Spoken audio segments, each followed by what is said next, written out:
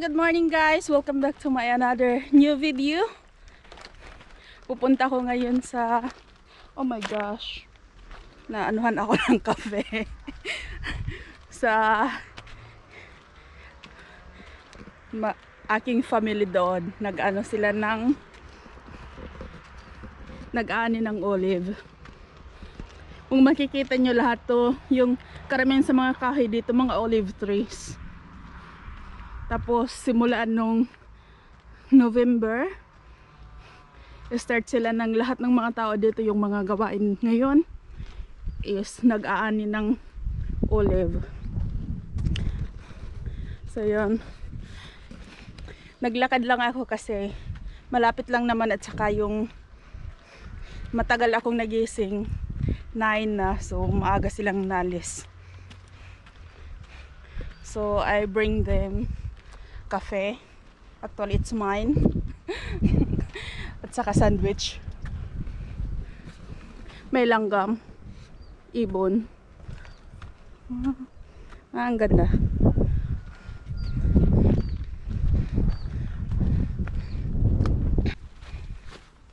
Kalimera. Oh, yes, Jen, yes.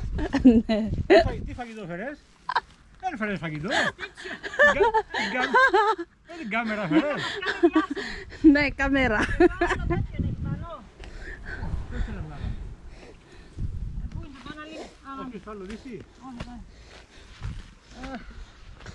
Police aquí in the plato in cafe.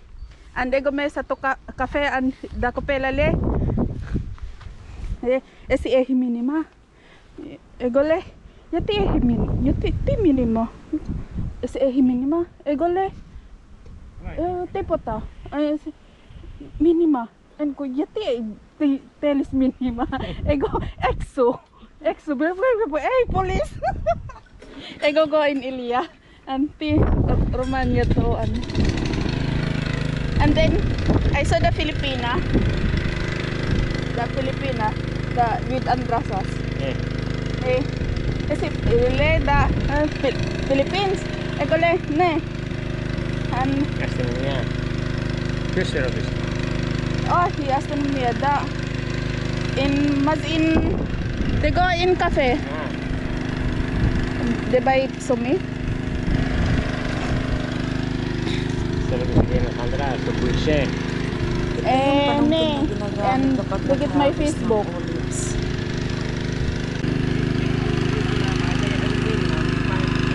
7 na lang.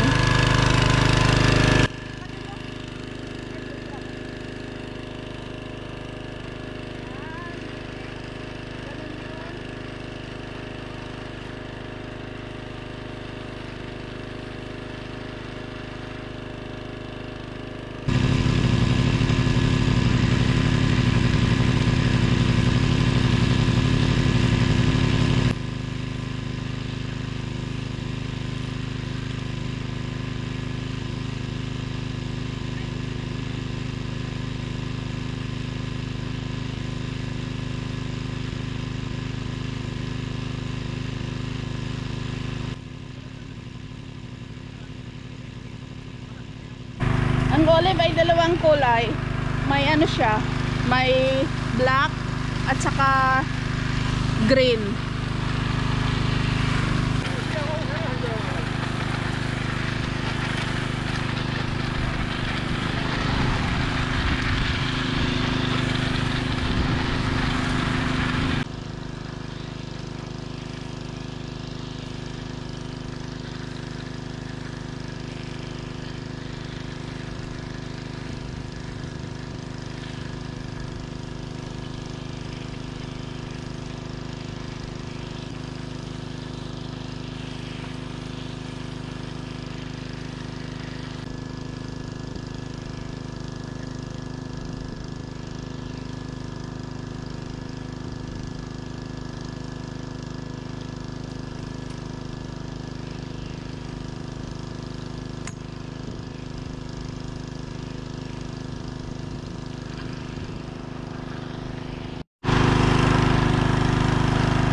Masarap manguha ng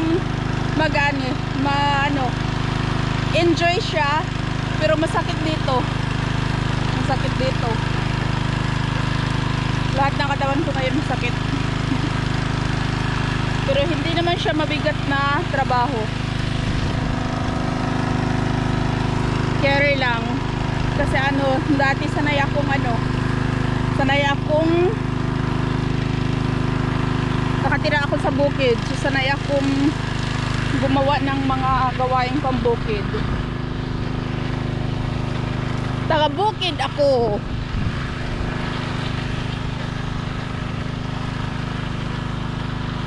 Gaya ng pangangamuti. Alam ko yan.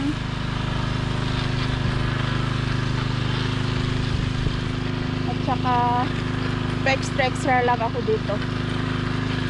Nagwawalis lang ako. Pagpagod na ako, pahinga na. Saka yung ginagawa ko, voluntary lang.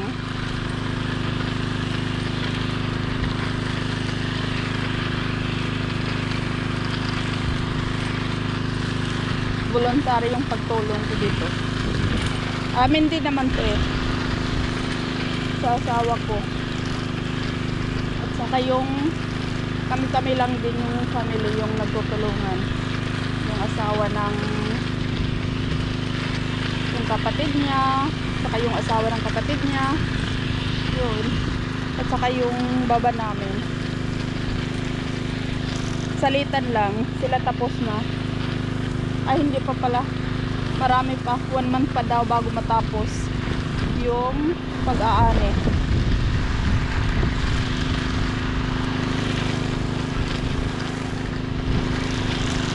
Ang mahal kaya ng olive oil. Dito sa kanila lang. Ito yung ginagamit na parang natural oil lang. Normal na oil. Sa atin ang mahal sa Pilipinas.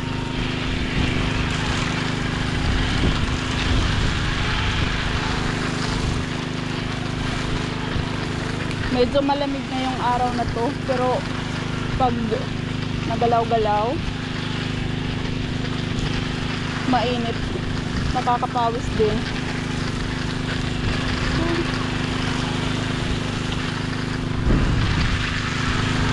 Olive oil from Sornerodos Grace.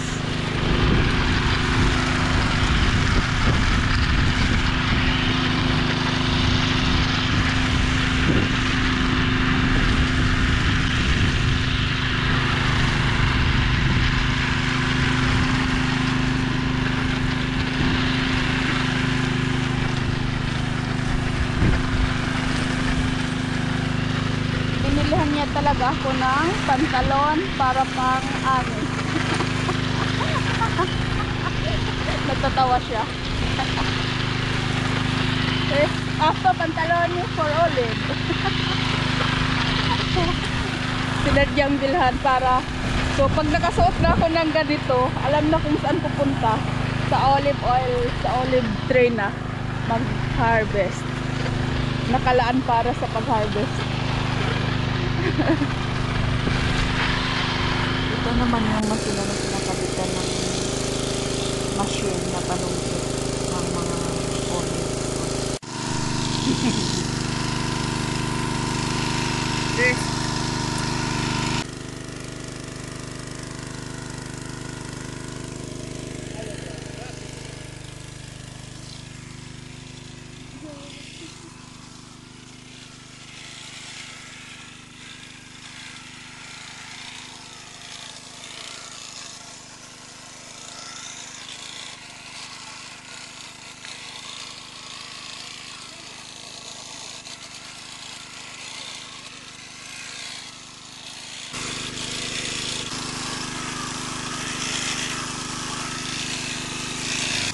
sa mga hindi pa nakakaalam o nakakakita kung ano ang bunga or puno ng olive trees, ito yun.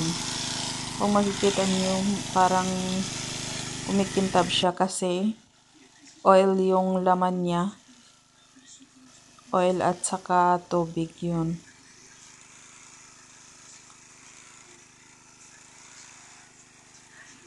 Kasi ako sa Bible ko lang nalalaman yung olive tree or olive na word. Hanggang sa dumating na ako dito yun. Nakakita na ako ng ganito. Kung ano yung olive oil. Olive tree, olive fruit. Ganito pala yun. Yung malalaking olive fruit, pre-preserve yan at saka para kainin. Ginagawang olive pie. Tapos minsan nilalagay sa pasta, masarap din yun. Tapos minsan pag may mga gathering sila, yun yung unang sineserve, pinapapak habang naghihintay ng ibang pagkain. So ngayon, tatanggalin ko yung mga dahon para pag dating doon sa gilingan, malaki-laki yung timbang at saka malagay yung mailagay sa sako.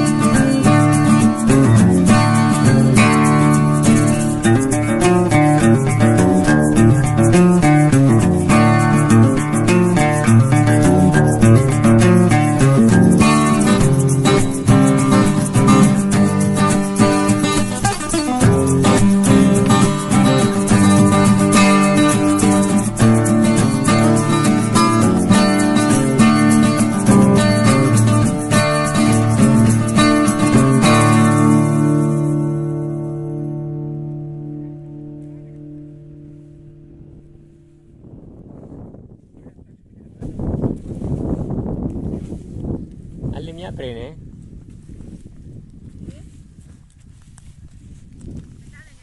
Όχι. Οι άλλες δυο που εκεί τρεις δεν έχω.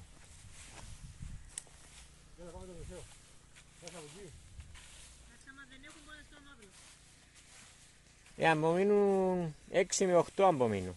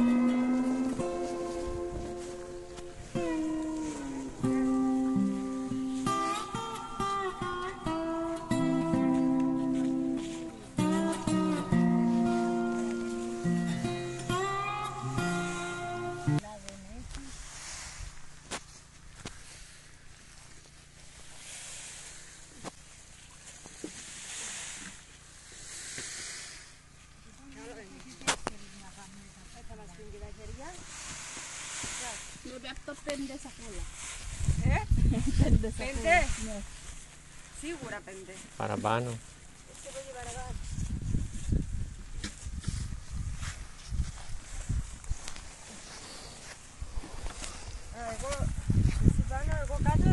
Εγώ κάτω, εσύ πάνω. Έλα, εγώ πάνω. Πάνω. Έλα.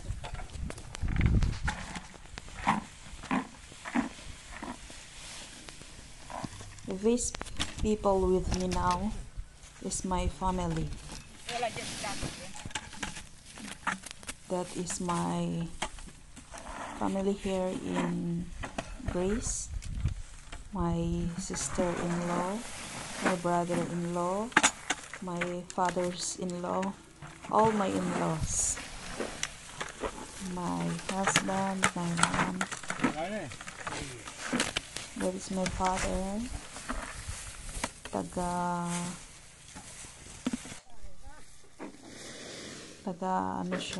tali.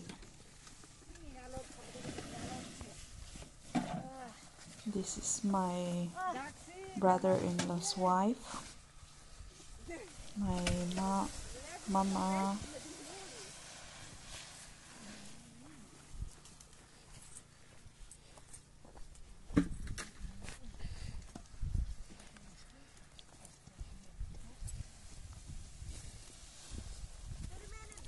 humano, sí.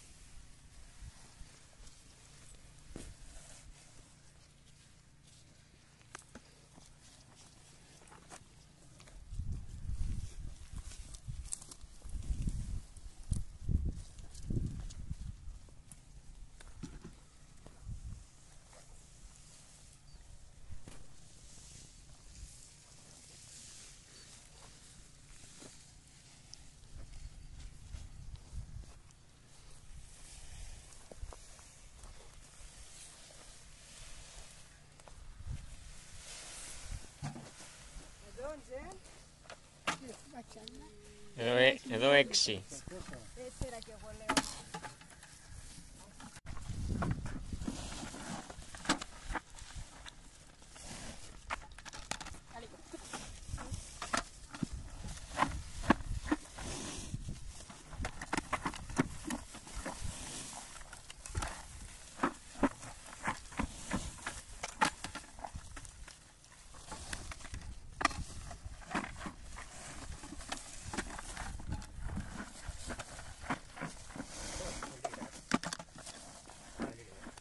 So now, tapos na kami sa isang area. Time na para magligpit ng mga gamit. Tutupin na ang net na pangsalo.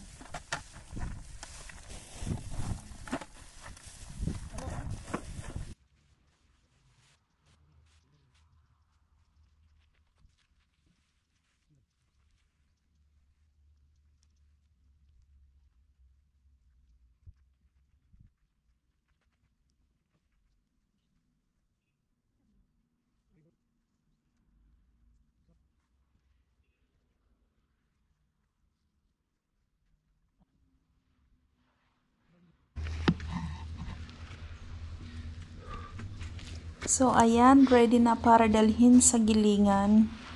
Bukas, maging oil na siya. Yung natapos namin na area na inani namin is 83 na puno. So, bawat isang puno is abot yan ng 5 sako na olive. So, marami-rami din yun. Yung madadaanan namin ngayon is lahat olive. Yung lahat olive. Sana nagustuhan nyo ang aking video na ito kung ano ang aking pamumuhay dito sa bansang Greece.